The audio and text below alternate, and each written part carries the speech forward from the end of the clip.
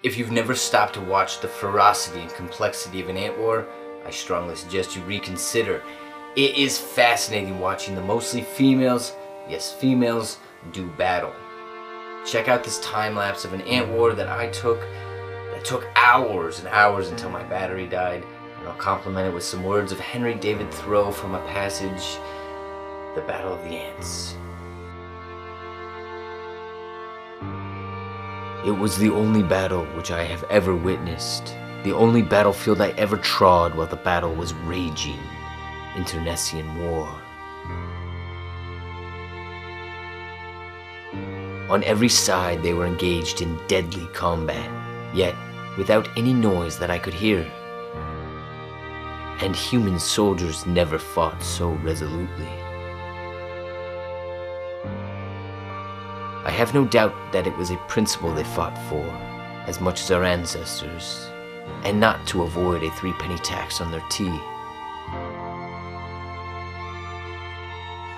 And the results of this battle will be as important and memorable to those whom it concerns as those of the Battle of Bunker Hill, at least. I never learned which party was victorious, nor the cause of the war, but I felt for the rest of that day as if I had had my feelings excited and harrowed by witnessing the struggle, the ferocity and carnage of a human battle before my door. Well, it's too bad my battery died, and like Thoreau, I really don't know who won, as that battle raged on for a full another day.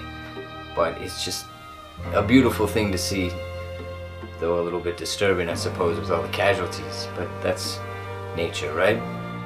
Anyways, coming up, I have a poison ivy experiment. Yes, I rubbed poison ivy all over myself, which has been just about as uncomfortable, maybe, as when I let the most venomous insects in the world, those harvester ants, sting me over and over.